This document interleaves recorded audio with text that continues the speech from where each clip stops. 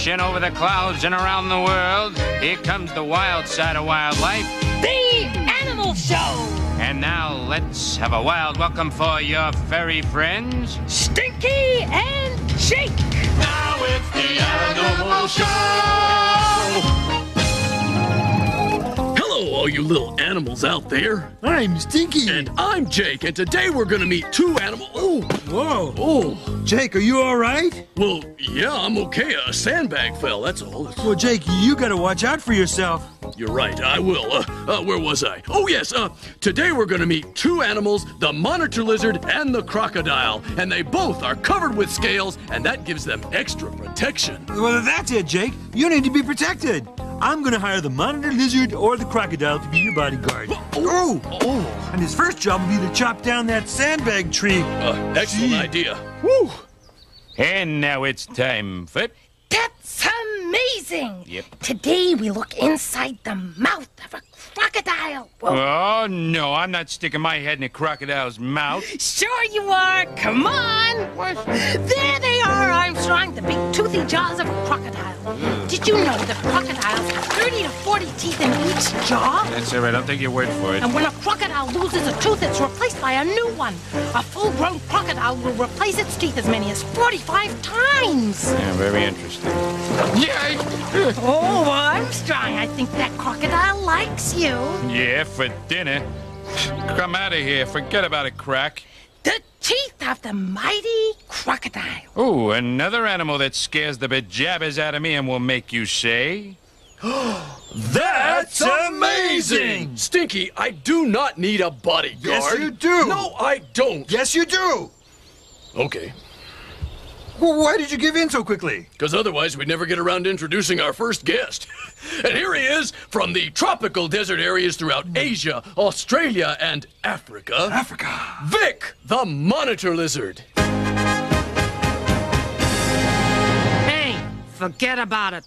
I'm here. Which way do I go? This way? That way? Huh. Used to's, guys. Here I am. Yeah, well, welcome to the show, Vic. Spanky, Jack, good to meet you. It's Stinky and Jake. Whatever. I hear one of yous needs a bodyguard. Monitor lizards are the best. Oh. I even bought some surveillance footage. Take a look. We monitor lizards are very adaptable. Adaptable? What does that mean? It means we can live almost anywhere. The desert, the jungle, the trees, and the water, you name it. Well, where is this? That's a termite mound in Africa. And that there's my cousin Luca. He sleeps with the termites. He lives in a termite mound? Sure, they make great nests, and the termites don't mind. And even if they did, who cares? Well, that's a good sign, Jake. These monitor lizards are tougher than termites. Well, I'll be safe if I'm ever made of wood. Now, if you look closely, you can see that we monitor lizards are covered with scales. They are very tough and offer great protection. Well, what are your scales made of? I don't usually tell anyone, but since you ask nice, our scales are made of something called keratin. What's keratin? Boy, are you nosy. Keratin is the same stuff that makes up claws and fur. Only on a monitor lizard, it's very thick. It's like armor. You know what I mean? Oh, yeah, well, I also noticed that monitor lizards have a forked tongue, just like a snake. Very good, Jack. Jake. Whatever. We do have a forked tongue, and that's not all we have in common with snakes. Is it? No, it is not. You see, just like snakes, monitor lizards swallow when we eat in one big bite. Ew. Well, my mom makes me chew 35 times before I swallow anything. Your mom is right. Always listen to your mother, kid. Yes, sir. But monitor lizards can't chew. You can't chew? Is there an echo in here? No, sir. We can't chew because of the way our mouths are. So our mothers say it's okay for us to swallow food in one bite. I'll bet your mother is a sweet lizard. My ma's the best, and don't you ever forget it. No, We never. No, never. We won't. Good. Any more questions? Oh, yes. I was wondering what monitor lizards eat. Polar bears. I'm kidding you. We eat whatever we can find. If we live by the water like my buddy Fredo here, we eat fish. But generally speaking, we eat all kinds of small animals and birds.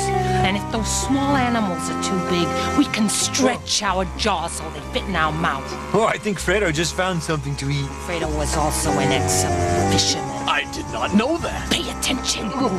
You'll learn something. Okay. See how he stands there in the waterfall? He just waits for the river to bring another fish in. Bada bing. He's eating sushi. Is that beautiful or what? You see, Jake? You'd be protected from termites and fish. Well, I feel safer already. And here's another little-known fact, which I will share with you. We monitor lizards are so tough, we even eat crocodile eggs. Oh, crocodiles must not like that. Oh, they most definitely do not. But they have trouble catching us. They do? We may not look it, but we're quick. And when we see a crocodile coming, we know enough to get out of there fast. So, I guess you could say that monitor lizards are masters of survival. That is definitely true, Jack. Jake. Yeah, in fact, we're one of the oldest living lizards of all time. Well, what does that mean? It means we've been around for thousands of years. And take it from me, you don't last that long without being able to adapt to any situation. Well, I'm glad to hear it, Vic, because I want you to be my bodyguard and move up to the Arctic. The Arctic? Forget about it. We monitor lizards do not like cold weather. Oh. Thanks, but no thanks. Now, if you'll excuse me, I gotta see some termites about a new house. See ya. Well, I'm sorry that didn't work out, Jack. Oh, that's okay, Spanky. Let's forget about it and watch Baby Talk.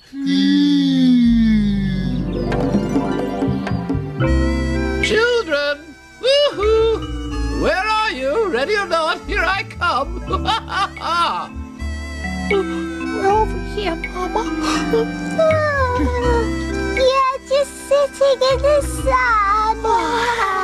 Oh, lovely. Well, if you get too hot, all you have to do is stick your tail in the water to cool down. So you see. Really? Let me try that. Oh, yes, that's good. Oh, lovely. Thanks for the tip, Mama. Mother knows best.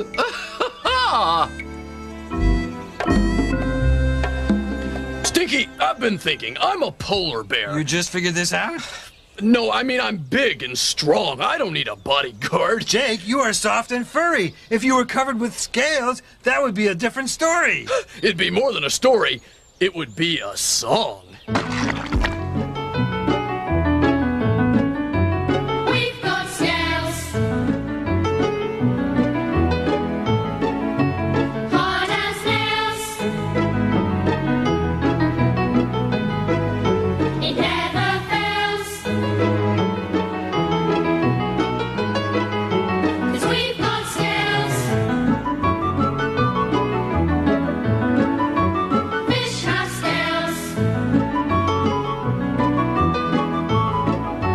Fish not whales. We've got scales. Down our tails.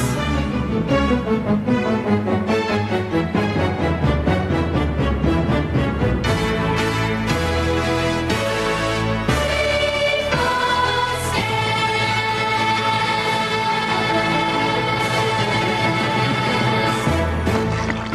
Go, baby. I'm Rhonda Rat, rodent reporter, getting you answers to today's tough questions. Let's see if this animal knows the answer. Oh, Mida, you'd like to talk to me? Oh, I've never been chatted to Please before on let me television. ask How my marvelous. question. It was just a rat. Which too. of Yes. these animals has scales? Oh, yes. The pangolin, the butterfly, the gecko, or the giant tortoise? Oh, scales now then. Oh, did you know I haven't the foggiest idea? Now, feathers. I know all Ma'am. about feathers because I'm a Ma'am. bird, dear, you say. And I'm Ma'am, covered in the excuse things, me, but ma'am. anything without Trapdoor! idea what's up. Much better. And the answer is they all do, including the butterfly, which has scales on its wings. Now, let's take a look at the pangolin. Waterproof scales were developed when amphibians left the water to spend more time on land. These new reptiles needed something to protect their skin and to discourage predators. Scales were just the thing. You can see why this pangolin here needs his scales. I mean, look at what he's doing. can you imagine having all those black tree ants crawling on you and they bite too? That's what he gets for trying to eat them. Still, they are his favorite food. So it's a good thing the pangolin's armor of overlapping scales and very thick skin helps to protect him. Ouch! His scales clearly don't protect him completely. This is Rhonda Rat reporting on the pangolin. Now back to you, Stinky and Jake. And now it's time to bring out our second guest, all the way from the warm climates of Australia, Africa, New Guinea, India, America, and Cuba. Cuba? Please welcome Frankie the Crocodile. Hey, how are you? Oh, I've been so looking forward to meeting Mr. Stinky and Mr. Jake. And there they are. Oh, well, it's great to have you on the show, Frankie. Oh, yeah. Well, it's great to be here, Mr. Jake. Call me Jake. Oh, okay, Mr. Jake. Well, you're the tough, scary crocodile? Hey, don't let my manners fool you, Mr. Stinky. We crocodiles may look calm and slow-moving, but we can be quick and fierce when we need to. Take a look at this. Oh, look at those teeth. Oh, yeah, they are rather sharp, aren't they? And so many of them. Yeah, our teeth are our greatest weapon. We got scales and we got a big tail. But when it comes to defending ourselves or hunting for food, our teeth do most of the work. What's that? Oh, it's just a close look at a crocodile eye. Our eyes are set high on our head. And so is our nose right there, see? Well, hey, Frankie, what's so important about the nose placement thing? Well, it lets us lie very low in the water, just like a log. And that means other animals can't see us when we sneak up on them. I guess you have to sneak up on them. You sure don't move very fast. Hey, once again, Mr. Stinky, don't let appearances fool you. When we're trying to get away from danger or get close to our food, we can move quick as lightning. And when we're in the water, we can move even faster. We have webbed feet and a big tail that's perfect for swimming. Hey, come on in. The water's great. Hey, Jake, maybe Frankie could swim along next to you when he's your bodyguard. Me? Mr. Jake's bodyguard? Yeah. Well, I'll think about it. I don't know if I got the time. You know, crocodiles are very busy. They're like this mother crocodile here. What is she doing, making mud pies? Not quite. She's digging a hole in the mud to lay her eggs. But they'll incubate there for 3 months until they're ready to hatch. Yeah, see, she lays as many as 90 eggs. And she spends a lot of time keeping an eye on those eggs. Why? Well, that's why. Say, isn't that a monitor lizard like Vic? It sure is. And just like Vic told you, monitor lizards love crocodile eggs. Oh, yeah, but isn't that monitor lizard taking a chance? Well, you better believe it. You never know when that mother crocodile's gonna swim back in to check up on her eggs. Ooh, See that? wow. There she is. Go get him, Gertie. Whoa. That's my neighbor Gertrude. She's a wonderful mother. Oh, I'll bet that monitor lizard will never be back. Well, then you'd lose that bet, Stinky. As soon as Gertrude leaves, he's back to steal some eggs. He must really want that egg to take a chance on being caught by a mother crocodile. Well, it's because they take them that Gertie lays so many eggs. And no matter how many get taken, some will survive. Okay, so you crocodiles can take care of eggs, but can you take care of polar bears? I do know that we crocodiles have been taking care of ourselves for 160 million years. 160 million years? Vic was right. There is an echo in here. You see, crocodiles have been around since the time of dinosaurs. Along with the alligator, we're the last of the ruling reptiles, a group of animals that once included dinosaurs. Oh, look, baby crocodiles. Yeah, and Mom is coming to help them. Yeah, she's trying to help them out. Wait a minute, she's What? not helping them. She's trying to eat them. No. Run, baby crocodiles, run. She's going to eat you. Stinky, no, Stinky, take it easy. That mother crocodile isn't eating her babies. Well, that's what it looks like to me. I know, but she's just putting them in her mouth so she can give them a ride down to the river. Oh, she is? Yeah, and once she's in the water, she opens her jaw and the babies swim out and have some fun. You see, Stinky, everything worked out fine. Those baby crocodiles are safe as can be. Yeah, Jake, I don't know. Maybe they're safe, but I don't like the idea of you riding around in Frankie's mouth. Hey, you and me both. I'm sorry, Frankie, but you crocodiles are just a little too ferocious to be Jake's bodyguard. Well, I hope you're not too ferocious to sing a song. Hey, it would be my pleasure, Mr. Jake. Oh, good. And now here's Frankie singing the Scale Song.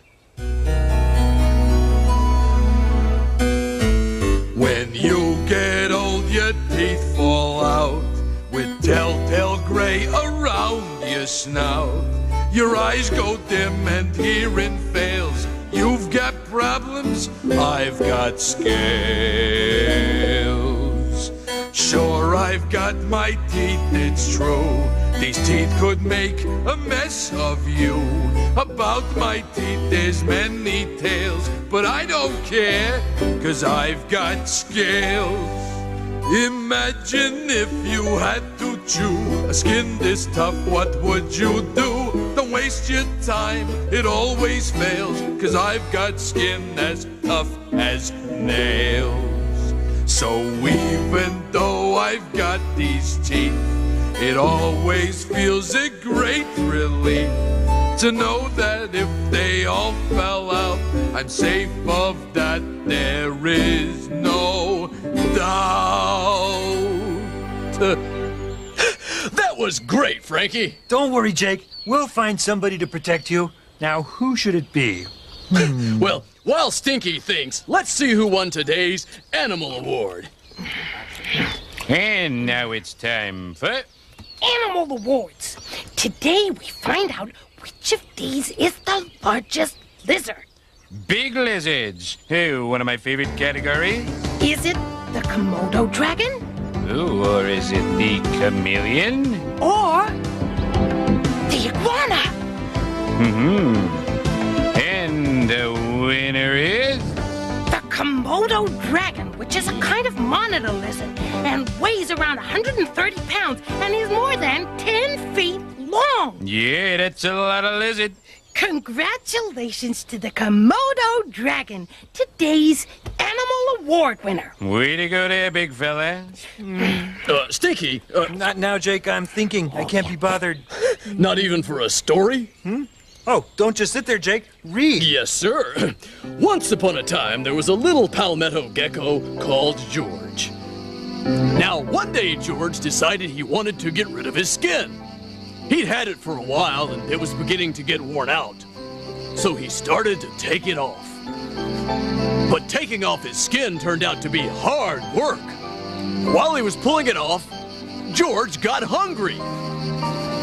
So he decided to take a bite of his old skin, and he discovered it was delicious. Lovely and chewy and chock full of protein. It was hard work, but he knew it would be worth it. And before long, the old skin was gone, and George was covered in beautiful, brand new skin.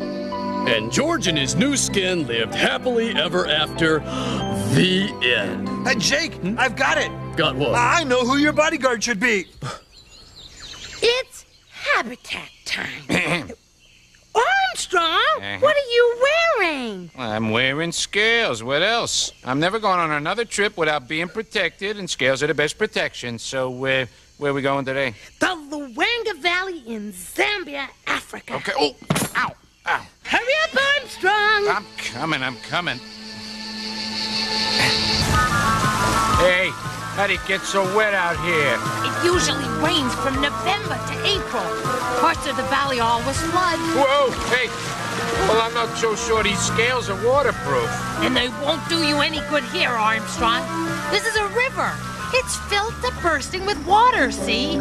Sometimes it rains so much that most of the entire valley is completely flooded. I can't believe this. Oh, yes. Right now, the water is running so fast from the floods that even that elephant is having a hard time climbing up the riverbank. Oh, hubba, look at that bird there. It's a malachite kingfisher, Armstrong. Yeah, easy for you to say. Whoa, animal alert, another dangerous killer. I knew these scales would come in handy. Armstrong, that's a marsh mongoose. Yeah. He's not interested in you or your scales. Look, he's trying to crack that shell. Another crocodile. Run, bunny, run. Okay, Armstrong, I'll run if you want me to. Oh, Bunny, wait, don't leave me here. I can't move. I think I've rusted. Oh. It's okay, Armstrong, I've got you. For habitat time, it's Bunny Bear. And Armstrong, the rusted chicken hawk. Just back from the Luangwa Valley. Over to you, Rhonda. Once again, I'm Rhonda Rat, rodent reporter, getting you answers to today's tough questions. Let's see if there's an animal who knows the answer. No, not you again. Hello. Yes, I don't know what happened Just before. let me ask my down the question, hole, please. dear. Goodness me. Which of the following animals is not a true lizard? Yes, I Is don't it know. Yes. the green iguana, the tuatara, the crested iguana, or the Mauritius gecko? Which is the true lizard? Yes, the true lizard. Do I look like a no lizard? No, I don't, because I'm a bird, you see. Trapdoor! I nearly fell down the trapdoor again, didn't I? Goodness me. Do the second trapdoor! Second trapdoor. Much better. The correct answer is the tuatara. The tuatara is not a true lizard because its jaw teeth are not separate, but actually part of the jawbone. This puts the tuatara in a class of its own. This is Rhonda Rat reporting on the tuatara. Now back to Stinky and Jake. Thanks, Rhonda. Well, I don't know exactly where Stinky went, but I do want to thank our special guests, Vic the Monitor Lizard and Frankie the Crocodile. Thank you, fellas. Thank you. And Jake, here I am, your brand new bodyguard. You're my bodyguard? Great idea, huh? See, I got my helmet, and I got my incredibly odoriferous tail, and this unwieldy club. Oh dear. Jake, are you all right? All right.